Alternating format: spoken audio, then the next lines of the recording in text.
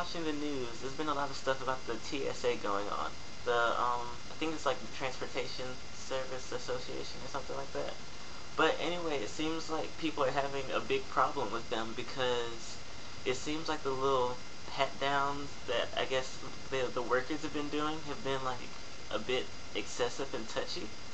And it's weird because, you know, the last time like I got on a plane, I didn't think it was that bad. Or maybe it's just like the girls that are having problems with it because like they actually have to like get patted down a lot more than the guys do. I don't know, and, not patted down more, but more like they have more areas that people probably shouldn't be touching. But I think like a lot of people are pretty much like, well, I think like people who are like mainly worried are ones who are like really insecure. That's what was something I read. Like people who are insecure, like ticklish people. I don't know. It was strange. I was reading something about it, and those were the people they listed. But it's strange because like I didn't think that that would be like such a problem because what they're trying to do is like protect people from like another, I don't know, threat or something.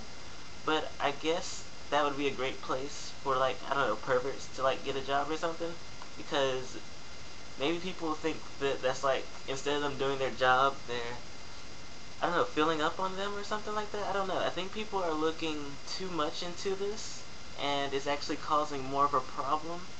And in the long run, I think people are going to be so upset about being touched that the TSA might have to, like, I don't know, not touch people everywhere, and then it's going to be easier to get, I don't know, explosives or weapons, and I don't know. That's just the theory. But tell me what do you think about that in the comments below. So until next time, I will see you later.